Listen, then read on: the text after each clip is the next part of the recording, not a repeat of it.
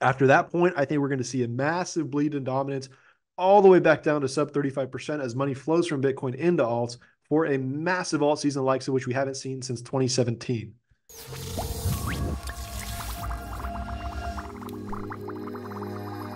What's up, everybody? Good morning, good afternoon, good night. Welcome to the BitLab Academy stream. I've got an incredible guest with us here today. This is somebody I've been following for quite a long time, and I have to say he gives a very balanced views of the market. And the gentleman we're going to be talking about is Credible Crypto. I got his page up right here. Make sure you give him a follow. Now, this person has been in the markets longer than a bit longer than I have, and he's going to keep his absolute focus here directly on the chart. So without any further ado, we're going to go ahead and bring on Mr. Credible Crypto. How you doing, sir? How you feeling? Thank you for being here. I'm doing great. Thank you for having me. Appreciate it. Yeah, ready to go. So before we dive in and get into any of those juicy charts you have showing some different breakdowns or setups or even some different strategies you might be using here in the markets, what's your take on right now with what's happening? Do you feel like there's any potential that there's far too many bullish things on the back end that a lot of us are looking at with BlackRock, Fidelity, Hong Kong, what's going on? I just saw a report today that even the Rothschilds have been adding to a position in their in the ETFs with Bitcoin. Do you feel like this is any potential setup for a little bit overweighted bullishness or hope around what's to come, or do you feel like it's actually in line with just where we're at in the market cycle and what we need to actually take this cycle with this higher market cap higher? Yeah, so that's a great question. Something that I touch on a lot on my Twitter and my other socials whenever I talk about this topic. I think that a lot of times what happens is the narratives that we hear, the headlines that we hear, can be a little bit misleading because typically the reality is, except when it comes to ETF flows, because we can actually measure that with the data that we have. We can actually see the amount of inflows and outflows per day, which is great. You normally don't have that kind of insight into markets. But aside from that one factor, most of these headlines and the things that we're talking about, they have some sort of an effect on the market. The problem is that we can't quantify that. We can't say, okay, this particular headline has X percentage of an impact on this market. And because it's so hard to quantify that stuff, for the most part, I recommend people just ignore it because people do get caught up in these headlines sometimes, and there's no way for us to know how big of an impact any singular headline will have. What we do know, without a doubt, for a fact, is the impact that it has on the markets based on price action. So we could have a combination of 20 different headlines hitting us this week. And while we can't tell what each one individually is doing to affect the market, we can see how all of them together are playing a role in the market by looking at the price action that we see day to day, hour by hour. And so I always say focus on the charts. And there's a famous saying out there that it goes, show me the charts and I'll tell you the news, because any of those news events that you see, they may have an effect. We can't quantify it on our own, but we can see their effect within the charts. And so if you just focus on the charts, then whether the news is good or bad, or whether it's something you haven't even heard of, you'll know how it's going to affect the supply and demand based on looking at the charts. Man, I could not have, I couldn't even come up with a way to characterize it as good as you just did. And you just tailored this in to actually my next question. And we're going to go to a tweet that you actually retweeted today. And I'll read it to you real quick. And then I just want to hear your sort of thoughts on this on the broader view. It says, I hear people say all the time, no one knows where the market is going. Everyone is just guessing as a way to dismiss technical analysis as useless. And so I don't even need to bring up what the retweet was there, but what's your thoughts on this idea of, because there's some people that are just fundamental investors, and I think I want to make that distinction. And then while on the other side of it, where there's people that are actively trading, it's harder to use specifically just fundamentals to trade. So what's your sort of take on this claim that a lot of people make? I think partially because they don't fully understand technical analysis. How can a trader, new or old, how do you see technical analysis actually playing a role? What's the most useful case for technical analysis with an investor or a trader? Yeah, so that's another great question. I think you kind of nailed it on the head. I think the biggest reason people say this, that technical analysis is useless, is coming from a lack of understanding. Ignorance is bliss, and people don't like stuff that they don't understand. And I guess the easiest way that I could kind of make it make sense is that whether or not you think that TA plays a role, I think we can all agree on the fact that certain parties, certain entities out there deem a certain asset to have a fair value, right? That fair Mm. value is some price point at which they believe this asset is a buy or which they believe this asset is a sell. And when they act on those beliefs, when they are, let's say, selling Doge at 50 cents, for some reason, price can't get above 50 cents. What it tells us is that some entity out there that has enough ammunition to hold price down is actively selling Doge at 50 cents. That tells us that this is a level of supply, or that this is deemed fair value for some entity out there that's big enough to keep the market below this level. And based on that, it's a price level on the chart. We can draw conclusions. If price then falls 10% down to 40 cents and we see price start stalling at 40 cents, it indicates, okay, this may be fair value for someone that thinks Doge is worth 40 cents. And so they're buying at this level. And then when price goes back up to 50 cents, we can expect a resistance there because we know based on price action or technical analysis that some large entity has been selling at this level. And that's all we're doing with technical analysis. We're identifying price points or levels of price of an asset at which some entity out there deems to be fair value and acts accordingly. So when people say that, TA is a bunch of lines and nonsense, it's not really that. We're just identifying areas of interest where there's a larger amount of buyers or a larger amount of sellers. And so it certainly plays a role, whether you understand those dynamics and understand what they mean and how to identify them. That's another question. And I think a lot of people struggle with TA because they're not using it correctly. They're looking at some indicator, they're interpreting it the wrong way. They haven't spent enough time studying it. And so they dismiss it as, oh, this is useless. When the reality is that you just probably need to study it a bit more and understand exactly what it is that you're actually doing. I mean, I couldn't agree more with you on that. I think sometimes, especially newer people that come into looking at TA for the first time, they think a trend line is an absolute, or they think a Fibonacci has to have a reversal or a bounce at a golden pocket.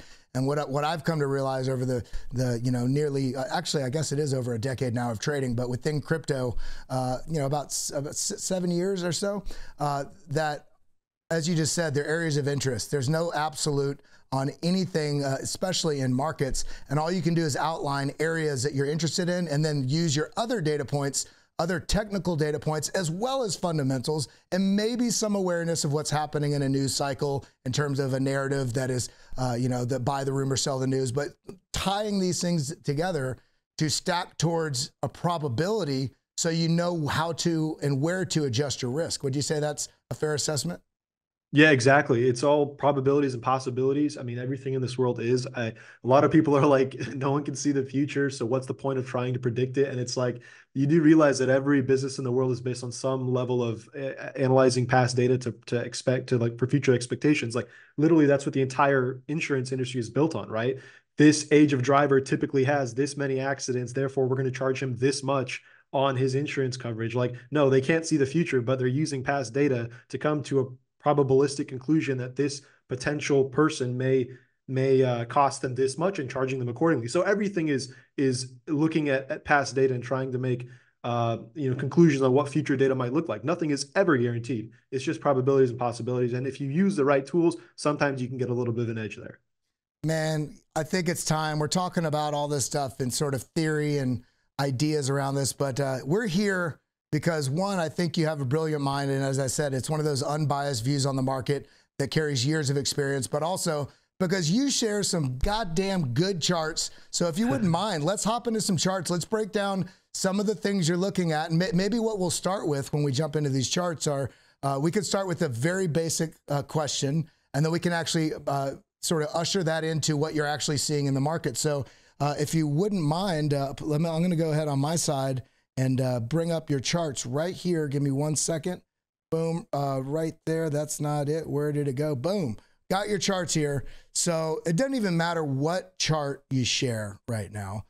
If you're looking at, for instance, the chart that I see that you have up on the screen right now, what's your first most basic beginner's approach, even for pros though, when you're looking at a chart, what are the 2 or 3 main characteristics that you're first trying to take in before you step further and convolute it with a bunch of other lines and charts and graphs? For sure. So the first thing that you want to really pay attention to as a new person looking at these charts is number one is time frame, because this is the most like misunderstood thing on a lot of charts.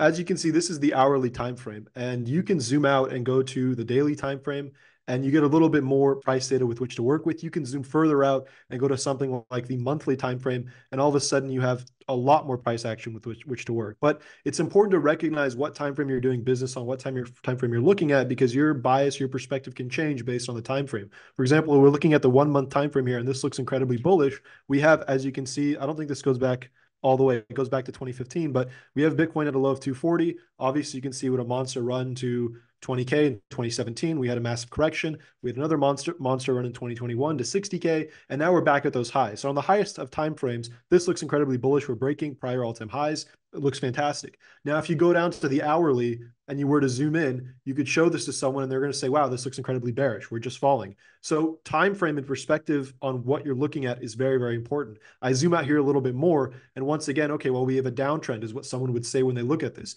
But then I zoom out a little bit further and you say, okay, maybe not. Maybe this is an uptrend and this is a correction within that uptrend. So time frame is huge. That's the one thing that you want to kind of nail down. Which time frame am I looking at? Which time frame am I referencing? And based on that, what am I planning on doing here? So obviously, as you can see here on the lower time frames, I've basically marked off my areas of interest. This area where I said look for shorts, the main resistance. Why is it important? Well, you can see that price basically consolidated here. You can see kind of a series of lower highs here at the highs, and you can see a series of higher lows here at the lows. And then when we got kind of to the center of the apex of this consolidation, we broke down, right? So that makes this area important. What it tells me is that you have kind of a battle between buyers and sellers. Fair value is somewhere around 70K. And then there was so much sell pressure here that we broke down, indicating that sellers are in control. They deem that 70K right now at this particular moment is considered fair value. And so there was more selling over buying here. And so price fell. So anytime we return to 70K, what can we expect? We can expect that those sellers who previously overpowered buyers may still be waiting there to offload further Bitcoin. That's why this is technically resistance. So that's like a very basic lesson. You're looking for areas of consolidation where we have breaks in structure on price movements, and those are going to be considered our areas of interest. Yeah, I mean, I love it. You know, one of the things that I try to echo as often as possible, and it's hard for me to remember, and I'm sure you go through this sometimes too as a content creator, even on Twitter, that you may feel like I've posted this before, and not, you know, it's hard to remember that every day there's, especially with crypto, as the adoption wave is going to come in, especially over the course of every 3 months, you have a whole larger and newer class of people coming in that may not even know what a trend line is, let alone. So I try to echo things over and over so people can, you know, so the most people, especially as new people come in, remember this. And as you showed out on that monthly chart, this is the funny thing that really exemplifies the need to understand market cycles and market cycle structures, because everybody argues over whether we're in a bullish or a bearish trend, and nobody identifies what time frame they're even talking about. Because on the monthly, I mean, clearly we've only ever been in a bull trend, because we're basically rise, retrace, continuation, and it's continuing on and on. So on these small time frames, all of us, many people get myopically zoomed in and say it's boring right now because it hasn't moved up in the last 57 days. Well, think about that. Over the last year, we've gone, was it 400 and something days on an uptrend, and now we're on a 57-day corrective wave down. I mean, I couldn't be more bullish. Agree completely. Yeah, I think that a lot of people lose sight of the big picture. As I say, they miss the forest for the trees. Happens all the time in this space. So what are you looking at right now in terms of, you just using the chart you just broke down a little bit about where we're at right now, but for somebody that's newer, or even kind of doesn't matter their time in market, what are you looking right now in terms of sort of a probabilistic, what's showing signs of a likely rise, what's showing you signs of this is what's a hope zone, what's a danger zone? Yeah, sure. So I think going back to the chart that I just shared here, once again, it's important to kind of emphasize that this is what I'm expecting the lower time frame. If I zoom out a little bit, I'm very, very bullish here, despite what it may seem from that little clip that I just showed. But if I zoom out here, I'm very bullish in that I think that our massive major low was put in here at 38K. And so if you consider this our last major low, then any kind of low above this level, whether it's this low here or another lower slightly lower, or one slightly lower than that, these are all considered, in my eyes, a higher low. And what follows a higher low is a higher high, or a break back above 75K. So to be very clear, this is short-term bearish here as we approach 70K, but high time frame bullish on this entire structure. Because even if we reject here at 70K and we come down, even if we make a lower low below 56K, it doesn't change the fact that wherever we end up, it's going to be above 38K in my opinion. And what follows after that is a move all the way back to the highs at 75K and ultimately, in my opinion, to 100K plus. So very important to identify the time frame that we're talking about here. And for me, because I'm an active trader and I trade these charts daily, for me, this lower time frame stuff is quite important because I can make money off of this. But for the average person who's not a trader, who's just an investor and who's buying with a 6 to 12 month time frame, you don't necessarily need to worry about this lower time frame stuff unless you're trying to learn and understand the mechanics of price action. If you're just investing and you're looking at a 6 to 12 month time horizon, all you should care about is that this is a dip that once complete somewhere above 38K is likely pushing us to 100K plus. Yeah, I agree with that. I saw somebody the other day on shared a chart on Twitter, and they said their mother, it was somebody, you know, in their family that had gotten involved with Bitcoin. And he realized how stressed they were because they were excited. They were just watching the 4 hour or the 1 hour chart on a daily basis, having a panic attack. So he changed, he went into her trading view because she had access to trading view. And he basically set it to where all she could see was the 50 and the 200-day moving average. And so you could see the general trend of the direction we're going is as incredible as it could be. So yeah, with that being said, okay, we just kind of zoomed in a little bit on the crypto market, looking specifically at Bitcoin on this sort of medium time frame.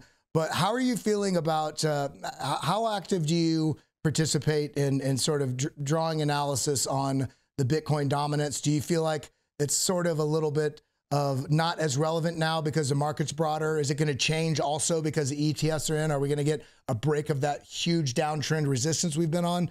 What is it looking like for the dominance, and what does that mean for altcoins? sure. So let's take a look at Bitcoin dominance. It is actually something that I've been tracking now for literally months. In fact, back when we were in, I think this was June of 2022. So this is about 2 years ago, actually. We were sitting here at 47% dominance. And at the time, and you can find all the tweets on my Twitter, they're all there. At the time, I said that it's likely that we get a pullback to the blue zone here at about 40% dominance. And from there, I expect that we reverse to the upside, targeting at least 50% dominance, ideally somewhere above 56%. And you can see here that it played out almost perfectly. We hit just shy of the blue zone at 39%. And from there was pretty much up only. And since then, we've had many people constantly trying to call tops on Bitcoin dominance. And I think this chart I shared on Twitter as well to kind of bring people to reality where we get these repeated calls for tops on Bitcoin dominance, yet we've never actually broken market structure. And this uptrend off of the blue zone has never once shifted into a break of bullish structure. We have here basically a series of what I like to call impulses or moves to the upside, followed by higher lows, and then further moves to the upside, followed by more higher lows, up, up, up, up to our main target of 50%. We've now broken that. We're kind of chilling here. We're seeing a little bit of a chop, but the reality is anything here is noise because these are ultimately higher lows being built here, and there's no break in our dominance yet. So I think people calling for a top in Bitcoin dominance are doing it a bit prematurely. I think that we can certainly go higher. I'd also like to add that going into what we often see as parabolic tops or blow off tops, like we saw in 2017, that vertical or that that vertical movement on Bitcoin tends to happen the last 10% of its move. So typically when Bitcoin does that sort of vertical move, you see a spike in Bitcoin dominance. And we haven't yet gotten that vertical move. I think that it's going to start after this consolidation at 60K ends. And so more likely than not, along with that vertical move to the upside, we're going to see another spike in dominance. Even if dominance bleeds a little in between that time, which it might, it doesn't change the fact that I think we're going to see a final spike when Bitcoin goes vertical. That could hit as high as 60%. It could go a bit higher than that. Totally depends on momentum. But I do think that Bitcoin dominance has not yet put in a top. There's no particular signs that it has. We have higher lows consistently with no breaks. And I do think we're due for at least one more leg to the upside. And then after that, in the same way that we've seen a nonstop rally off of 40% dominance, when Bitcoin dominance does top here, which I think will happen in the next few months, after that point, I think we're going to see a massive bleed in dominance all the way back down to sub 35% as money flows from Bitcoin into alts for a massive alt season likes of which we haven't seen since 2017. So, I mean, that's so many good points there. I guess you kind of answered my next question, but I'll have you just sort of expound on it a little bit.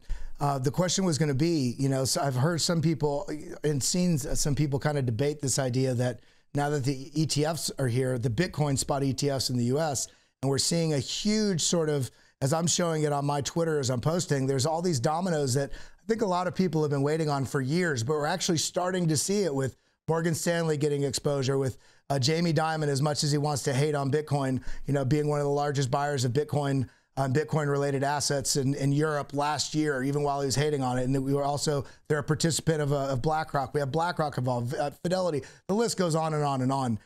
Is there a scenario here that we have a slightly different market cycle and just huge amounts of capital that are flowing into Bitcoin, in that Bitcoin really does outpace alts for a more sustained period of time, this rally? Or does that huge amount of capital flow, because the asset is so perceptively expensive to retail, does that actually drive more people to potentially, have that, alt season that nobody could have ever even forecasted, because retail now thinks Bitcoin's expensive, but they want exposure, and we see a huge flood of capital sort of running into alts because of that? Yeah, so another great question, and I've been seeing this all over my timeline too. And I can get really deep into this. So I'm going to try and keep it as concise as I can, because there's a lot of factors that come into play here, and I could go on and on about this. But um, once again, I'll say that you've heard that narrative follows price, and I think this is one of those examples where back when in 2022, when Bitcoin dominance was at 39%, and I said, well, we're headed up from here to 50%. Hardly anyone would have agreed at the time. Why? Because there was no ETF to prove. There was not this narrative of ETF money flowing in, and yet we did exactly that. And why? Because historically, as is usually the case, Bitcoin is the first to recover out of massive corrections, because it's considered the safest asset, or the leader, which it is. And alts typically follow. They're higher risk. They go up more when Bitcoin goes up, and they go down more when Bitcoin falls. And so it's natural and normal to see a flight of capital from these battered down alts into Bitcoin in a bear market. That's just totally normal. And so what follows that is then a rise in Bitcoin dominance as money flows to Bitcoin and it rises. That's just normal. Whether there's ETFs, whether there's some narrative of this or that happening, that was bound to happen regardless. And now that we have ETFs that have come in and all this money flowing in, people then attach that price action to the narrative as a sort of justification as for why this happened, right? Oh, well, obviously Bitcoin's going up first because of the ETFs, but the ETFs weren't here 2 years ago, and that was not something that I based this move on. And it's just the natural way that cycles work. So I think that the other thing that I've said is that when the ETFs did get launched and tons of money was flowing in, you had this kind of new idea of, well, now that institutions are here, Bitcoin is up only for a super cycle. There's no way we're going down. Look at the money flow from the ETFs. There's no way that Bitcoin's stopping anytime soon. Forget the 80% drawdowns. Forget the bear markets. This is an up only super cycle. And then at the top, I think at the top of our last Bitcoin rally at 75K, guess what we saw? We saw for the first time ever, net negative flows of ETFs, right? Money was flowing out of the ETFs. And even before that happened, I said, look, these guys that are investing in the ETFs, the money flow is great, but did you know that they can take their money out of the ETFs? Like, it's not a one-way tunnel into Bitcoin. The money can come out as well. And for someone who's in traditional finance, who's used to 12% annually per year in gains, when they get a 100 to 200% gain on Bitcoin within 6 months, you can bet that they're going to take profits and start selling, and there will be outflows of these ETFs. These ETFs are not an up only solution. They're great for the long term, fantastic for the long term, but that doesn't mean that it removes the possibility that we're going to see a major correction. Anytime we see price rise this quickly, as quickly as it's going to in the next 6 months, in my opinion, there has to be an equal and opposite reaction. There has to be a correction where there's profit taking and money flows out. It's just natural and normal. With that being said, I do think that ETFs are great long term. I think money flow is obviously good, and it doesn't really factor into my analysis. If we're going to see a period of sustainable growth for Bitcoin where we don't see a massive 60, 70% correction, then all it means is that the growth to the upside will be slow and steady as well. So if we get ahead of ourselves and see a parabolic advance in the next 6 months, we're going to get a massive correction. If we don't do that and we grind up slow and steady for the next 6 to 12 months at a kind of a more of a linear rate rather than a kind of a parabolic fashion, then sure, maybe we won't see those massive corrections. But I guarantee you, if we get one, we're going to get the other. They go hand in hand. So it's kind of like a two-way street there. I mean, of course, everybody in this market, especially the newer participants coming in, they see the parabolas of days past, and they're hoping and expecting it's going to also change their life with a 12x or a 17x or something, and that may or may not happen. I guess it also depends on what time horizon you're talking about. But I wouldn't be mad if we literally stair stepped up for the next year and a half, 2 years, or even maybe even beyond that, and have these 18 to 24% corrections along the way. That would actually be fantastic for trading.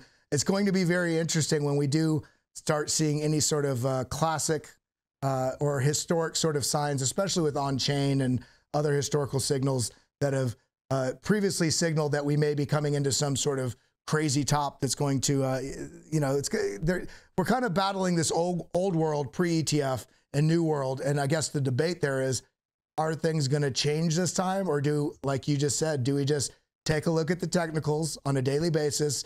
Do they fit the strategy that I have? Yeah, absolutely. I think that, like you said, I mean, it would be great if we got slow and steady growth over the next 2 years. I think that is well, maybe not what most people hope for, but that's definitely the healthiest way to go up here. Slow and steady growth is healthiest. But yeah, like I said, if we get that, that'd be fantastic. And you can probably, if we were to get that, you can kind of erase the idea of a opposite of a parabola to the upside, like down. It's like we won't get those massive crashes if we get slow and steady growth. So yeah, it does go hand in hand. Slow and steady growth, which is healthy, results in healthy drawdowns. Parabolic growth, which is not healthy, results in unhealthy drawdowns, or kind of those massive crashes that we're used to seeing, which is basically what happened with the drawdown in 2021, right? We got this insane movement up to 60K in a matter of a few months. And what happened? Obviously there were some big things that unfolded, but we saw significant drawdown. And if it wasn't the FTX collapse that caused that, something else would have down the road, because the market had just kind of gotten ahead of itself, gone up way too quickly, way too fast, way too soon. And so if ever that happens, you can expect something or the other to bring it back down, to normalcy. And those boom and bust cycles are present in every single asset class in this world, not just crypto. They obviously last for varying times, varying cycle, lengths and time. So keep that in mind. You could have like you said, I think you said earlier that we've been on the monthly kind of like an up only since inception. And I believe that as well, that we've been in essentially a secular bull market for the last decade on Bitcoin, as we have with tech stocks. Yeah. But you look at like, traditional markets, and we haven't had a massive correction in the markets, I would say, since 2008, really. 2008 was the last big massive crash. And we've seen in history that even in traditional markets, they can go up, for 10, 20 years on end. And then one fine day, we get some massive wipeout that knocks them back, like 10 years back. So that stuff is going to happen. And 10 years, Bitcoin has only ever existed for 10 years, now 10, 15 years. So the scope with which we view it has to be within that time frame, that, okay, well, we've only ever existed for 10 to 15 years. There is still probably, possibly, some sort of an event in the crypto space that we haven't yet had the chance to see, because we're still so early and it's still so soon. Yeah, I hear that. So, I mean, we're talking, obviously, somewhat broadly about the crypto market. We talked about dominance, a little bit about the potential alt season that was going to be coming up after that dominance has that sort of rip to the upside and then breakdown. But what's going on? Of course, there's obviously a lot of eyes on Ethereum right now, and also the potential, which I think is still leaning more towards not happening, this ETH ETF in the US. But I've also noticed on the ETH to Bitcoin chart that it's not recently, it's over I think maybe a month ago or something, maybe even longer. I can't, it's not coming to my brain right now. But the ETH to Bitcoin chart broke below, I think it's like a 7-year trend line or something like that. Is that something to be explained? Of course, this goes back to your first statement. We can't explain away things with narrative when charts do what they do, right? But can that be somewhat explained or understood by the fact that there's a lot of capital attention with bigger players on Bitcoin right now? Or is this signaling that that sort of the way Bitcoin and Ethereum is used to sort of jump back and forth on their way up in previous cycles, is this time different based on what the charts see? Or what's your take on what's going on there? Yeah, so another great question. So I've pulled up the Ethereum Bitcoin chart, and this is a chart that I shared again back in November of 2022. So it's been a year and a half now. That blue box is where I shared this chart on Twitter. You can find the original tweet that I show the blue box at. And basically I talked about how it looks like we're making a topping structure here. And at that time, I was expecting Ethereum Bitcoin to bleed all the way down to the green zone. Initially, I'd marked off this larger green zone, and then I revised it down to the smaller one. But in other words, I was looking for, at that time, it was I want to say like 40% drawdown at the minimum, pushing possibly to 50%. And once again, as you can imagine, there was a lot of disbelief and disagreement with me at the time. And again, at That that means time, you're I had right no usually. yeah, exactly. So I had no idea about any ETF stuff a year and a half ago. I had no idea that Ethereum ETF would be considered. I had no idea that Bitcoin ETFs would be accepted this year when they did get accepted. I had no idea about any of that stuff. Yet I was able to, ascertain based on price action that we were likely seeing a local distribution here, and we were likely to see drawdown in the coming months. And again, that was based on the idea as well that Bitcoin is recovering from this massive crash, and that Bitcoin always leads. It happens all the time. And if Bitcoin is leading, then Ethereum pairings or alt pairings will bleed against Bitcoin. That's all that I was saying. So fast forward until now, when we've seen kind of a continuous bleed down. And now you start getting the people that are saying Ethereum's dead. Of course, the strength on Solana, people are like, Solana's the new Ethereum. Ethereum's dead. It's never going to recover. It's been down only. And back when I shared this chart in the blue circle, I had pointed out a few different key levels here. And I basically said that while I'm bearish on Bitcoin in the, I guess you could say, the mid time frame here, and I expect a pullback of 40 to 50% on this chart, if I zoom out even more, I'm extremely bullish on Ethereum on the higher time frame, because essentially what this is to me is a multi-year accumulation range. And I mapped out this range here. And I basically said that what we're seeing here is essentially consolidation since 2017. So since our last cycle top, this is a massive range, an accumulation range. And when this does bottom, and I have no doubt that it will sometime soon, either close to where we are now or maybe a bit lower down into the revised target, or maybe if Bitcoin really goes parabolic, then maybe we even get some wicks below that towards these range lows. Whenever this thing bottoms, which will be somewhere above this low in my opinion, we are going to see, in my opinion, a shift in money flow from Bitcoin to Ethereum and to other alts. This kind of goes along with that massive alt season. And I have no doubt in my mind that Ethereum will make new highs against Bitcoin before this is over. And so if you consider what that means, if we get down to the green zone and we're going to make new highs against Bitcoin, just to get up back to the old highs from here, that is a 360% move against Bitcoin. And once we break those old highs, who knows how high we go, but we're looking at a 3 to 5x against Bitcoin, in my opinion, before this is all over. And that could come months from now. But I think that it is almost an inevitability, because what we see without a shadow of a doubt, when Bitcoin tops, money flows to other altcoin assets, and Ethereum being the number one altcoin after Bitcoin should absolutely benefit from that. I think in terms of the ETF stuff, I was very, very confident in an ETF being approved, if not now, because I think it looks like it's going to be delayed for now, but maybe later in the year or maybe next year. The only thing that's given me a little bit of pause right now is the news with the SEC potentially targeting the Ethereum Foundation. That stuff is a little bit of a wild card. And the only reason I actually give it any sort of importance or any sort of significance is after seeing what the SEC managed to do to Ripple and XRP. Of course, XRP has been like relatively dormant for the last 2 years, ever since the SEC lawsuit.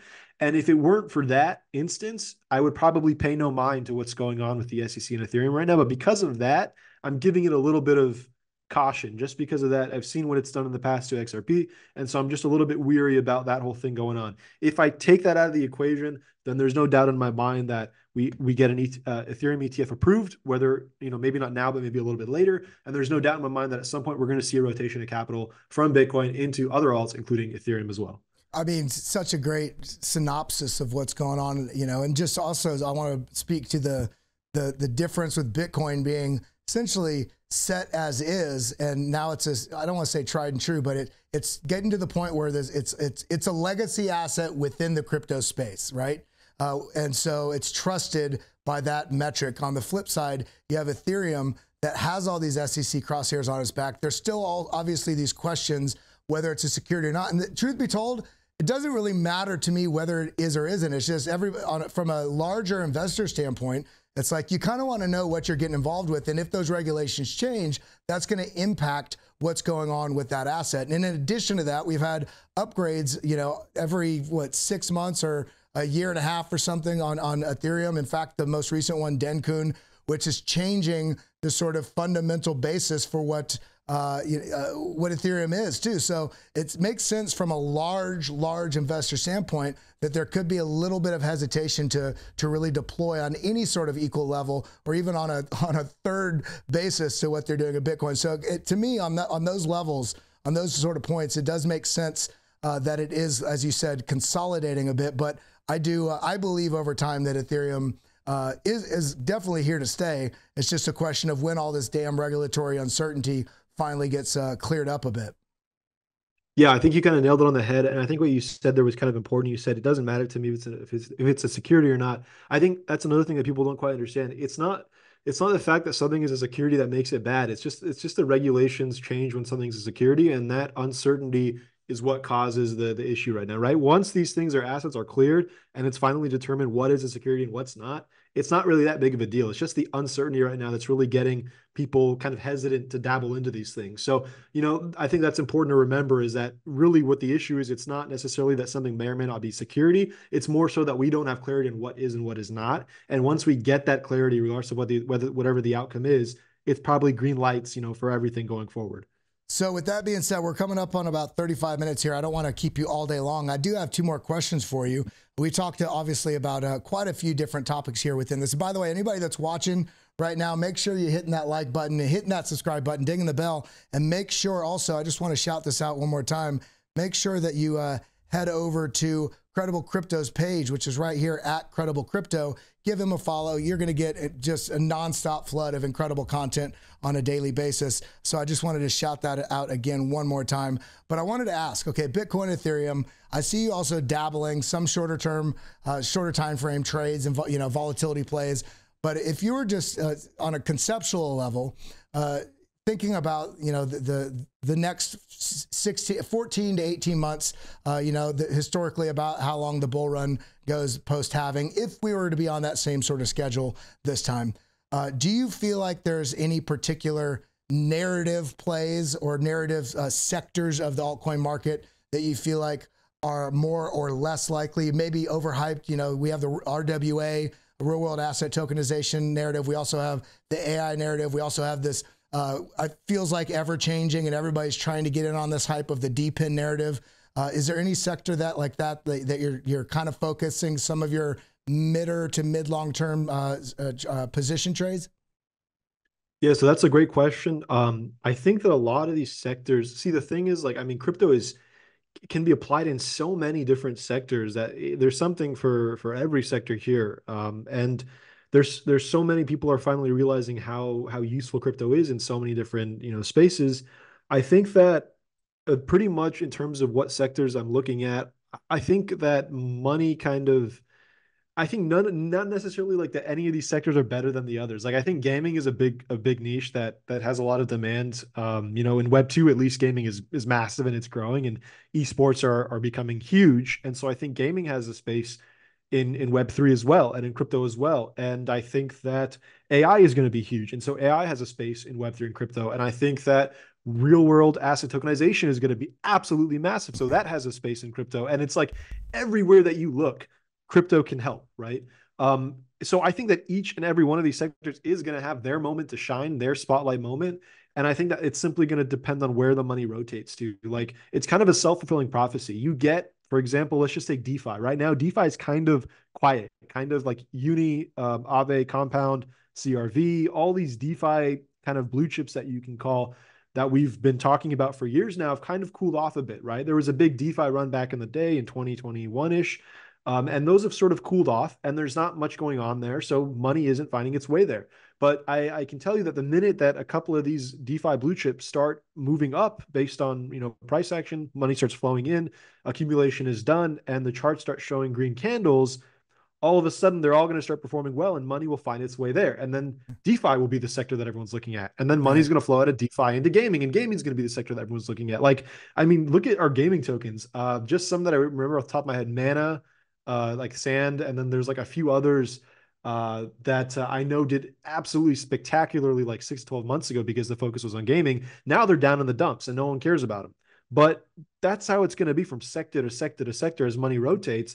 And eventually money is going to find its way back to those sectors that are down in the dumps. So my strategy is basically trying to make sure that in every sector that's relevant, that has projects building on it in crypto, I have some sort of exposure. And ideally I get that exposure when no one's looking at it and no one cares about it. So if everyone today is talking about, for example, AI or RWA because everything's pumping, I'm probably not interested.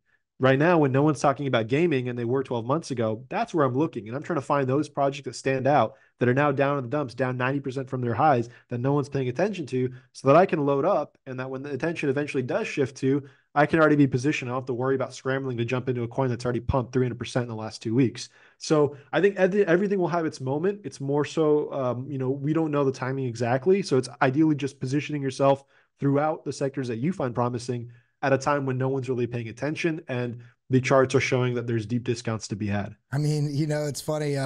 Although he hasn't come around the curve yet, Warren Buffett still has the best comment of anybody in investing ever. Buy when there's blood in the streets. It's like so many people. Exactly. And I talk about this every day on the BitLab Academy stream. So many people get so discouraged or overhyped by looking at the price of their asset. And I tell people, in all reality, price is only but another data point. Just like RSI or a pattern or anything, price really doesn't matter. If you're excited about it or scared about it, that means your strategy is not in place. I like to look for what's my strategy and what does the data say. If everybody's scared, okay, are they scared because there's true fundamental flaws here and we should all just dump this? Or are they scared because the narrative isn't there right now, so people sold? And now, okay, now I can find some simple technical signals like, maybe, a month or multi-week bullish divergence, or start seeing a huge spike in activity and fees and all these, engagement on that chain when nobody's looking at it. And then everybody says, how'd you get Solana at $8? Well, because I wasn't following the fear narrative. I was seeing this is still getting used a lot and there's still a ton of engagement on this. So this is probably a good chance to at least at minimum take a shot. And what's the hurt or what's the risk if you're practicing risk management along the way anyway, right? So I love this conversation, Credible. We're going to have to do this more often. I guess we can kind of wrap out here. Do you have anything that you'd like me to share or that you'd like to share that you're working on? Any special links that people should check out or anything you got coming up? Nothing in particular. I just obviously have my Twitter at Credible Crypto and then my YouTube as well, which is youtube.com/Credible Crypto. I have been trying to focus on releasing a lot more YouTube content lately, and I've really ramped that up over the last few weeks. So please go ahead and subscribe to me there if you want to see more content. I have a lot of videos that I have planned coming up to talk about kind of the macro on Bitcoin and, of course, other topics as well. So that's about it. Nothing else really going on. Just constantly putting out content on both my Twitter and my YouTube. So give me a follow there. So it's right here, everybody. It's at Credible Crypto here on YouTube. This is exactly what it looks like. There's so many damn fake profiles on every different social media. Make sure you're following the right people. And again, I can tell you wholeheartedly, Credible Crypto is going to give you unbiased and just real data on what he sees. And sometimes, I guarantee you, sometimes might hurt your feelings. If you want your asset to go up and the technicals say it's going to go down, then you can't get mad at somebody that, has, an analytical viewpoint on something. And I'm sure, Credible, I see your posts all the time. You'll post just a thought on something and there'll be like 40 people like, you're wrong. It's like, who cares if I am wrong? I'm just sharing my opinion, Yeah. Happens all the time. Yeah. Yeah, but that's all I think we got for now. Credible, I really appreciate you being here. Thank you so much. Everybody, make sure you go and follow him here on YouTube and also, of course, over on his Twitter right here at Credible Crypto. And with that, unless you got anything else to say, I think we can wrap it here.